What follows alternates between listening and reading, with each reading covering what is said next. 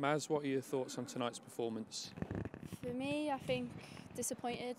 You know, we wanted to be closer to the top four.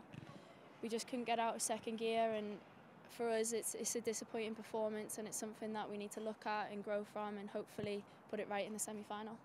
Is tonight a clear lesson then in the ground that is still to be made up if you're going to close the gap on the top four? Definitely, I think you can't have a bad day. Today it was a bad day for us. Too many touches, too long on the ball. We just couldn't get it right, especially in that final third. Is there plenty to have been learnt tonight as well then, considering you've faced the same team in a couple of weeks' time? Yeah, I think that's the beauty of it. You know, we can definitely analyse, go away, do the things that we need to put right and hopefully turn up for the semi-final.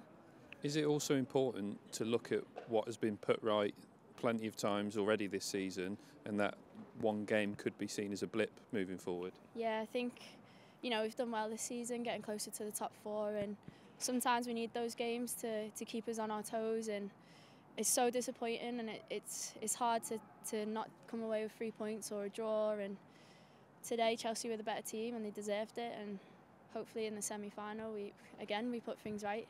Is it a tough period for any team to go into an international break with a defeat, or is it going to help you that you'll have more time on the pitch to prepare and hopefully come out with a better result in a couple of weeks' time?